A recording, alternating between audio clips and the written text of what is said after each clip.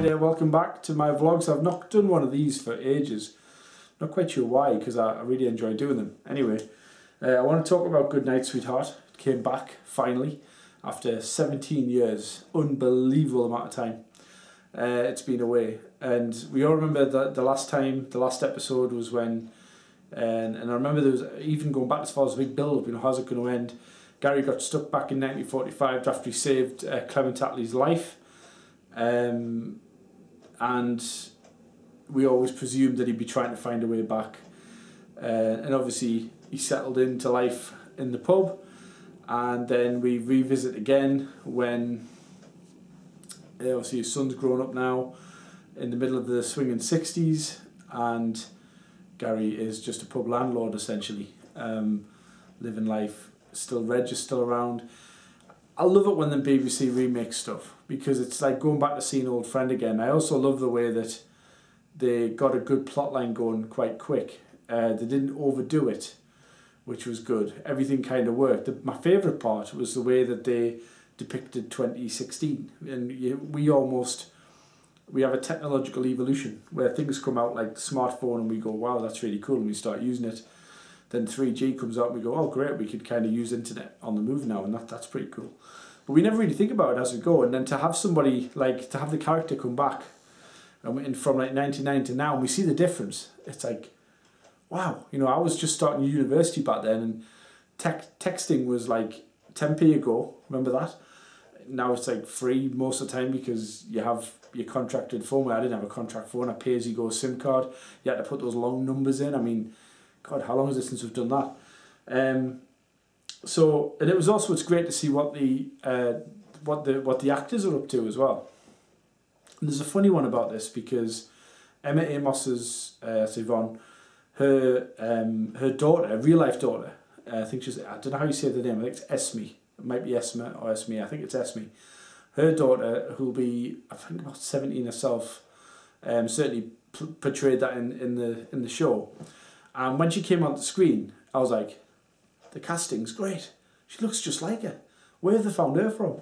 And then, like, she did more of the scene. I'm thinking, that casting is great. I mean, that kid looks just like her.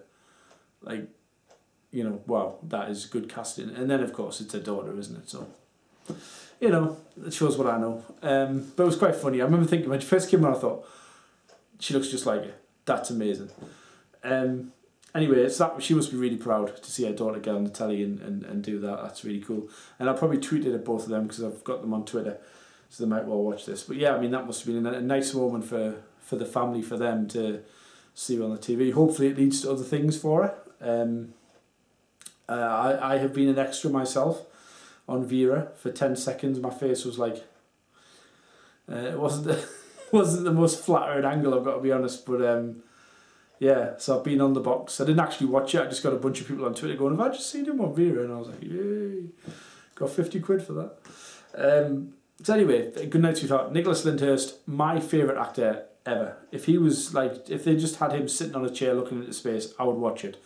I love him. Only Fools, Goodnight Sweetheart, Rock and Chips, even New Tricks, everything that guy's in, you know, brilliant, brilliant. Legend of British television. So great to see him back. Did obviously a great job. It's nice to see the actors, because sometimes one of the things that always fascinates me, my favourite show was the Brit-Ass Empire years and years ago.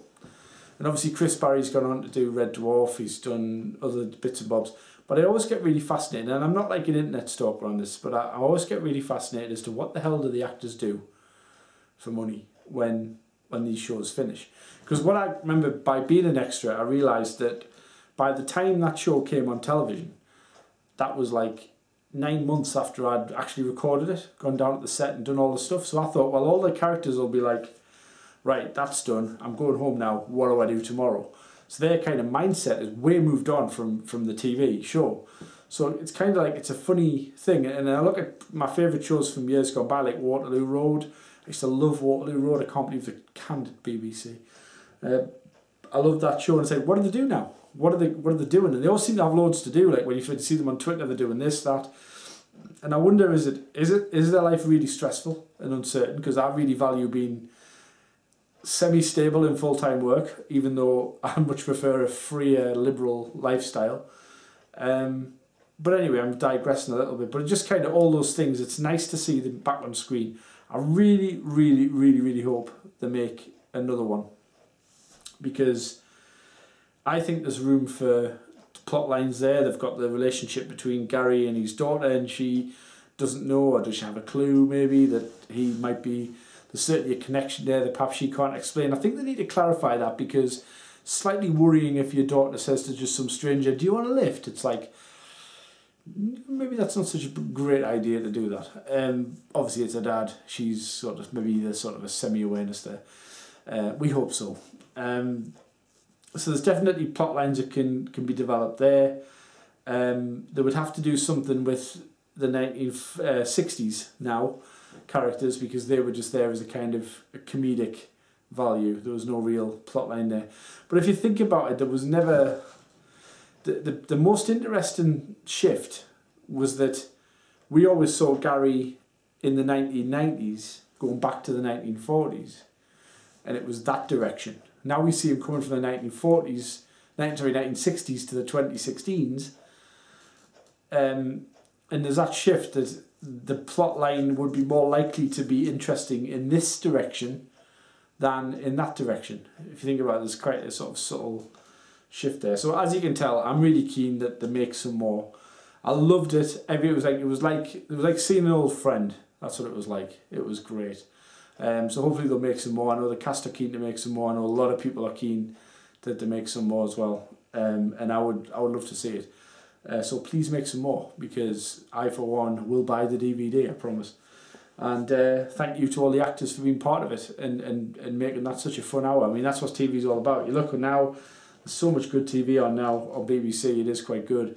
So I'm quite enjoying it, and I hope they make some more. And I always think you've got to appreciate these shows, because whilst it's fun to see new shows, if I could pick two to bring back, it would be Waterloo Road and Goodnight Sweetheart. I would, be really happy to see them back.